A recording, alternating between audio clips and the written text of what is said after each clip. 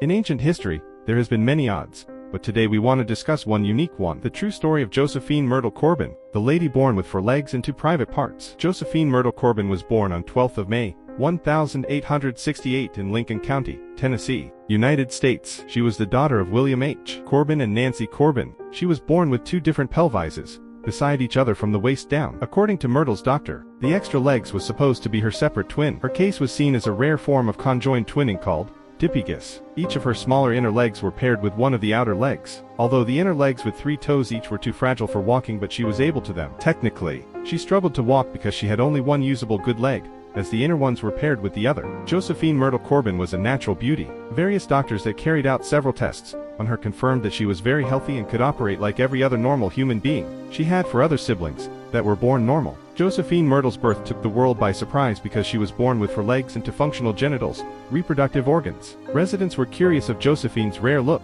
so the father decided to make money from it by charging them a token to look at his 4-legged daughter. When she was 13, Josephine traveled to different towns in the company of his father for sideshow performance, which earned them a lot of money. Despite her deformity, she didn't allow her view of life to be affected. She lived her life to the fullest. She was an American sideshow performer. At age 19 and about 5 feet tall, she got married to a doctor named James Clinton Bicknell. The couple had 5 children together, 4 girls and 1 boy. It was alleged that 3 of her children were born from one set of her reproductive organs, and 2 were born from the other. Josephine Myrtle Corbin died on 6th of May, 1928 at the age of 59 after suffering from a streptococcal skin infection, which there was no treatment for in the 1920s. After her death, physicians and showmen were willing to pay a lot of money for her dead body, but the parents rejected their offers. The family members of Josephine Myrtle watched her grave for days until the concrete was dried enough to avoid their daughter's corpse being stolen by grave thieves. I hope the story of Josephine Myrtle Corbin intrigues you. Please feel free to drop your thoughts in the comment section. Kindly subscribe, like and share this video.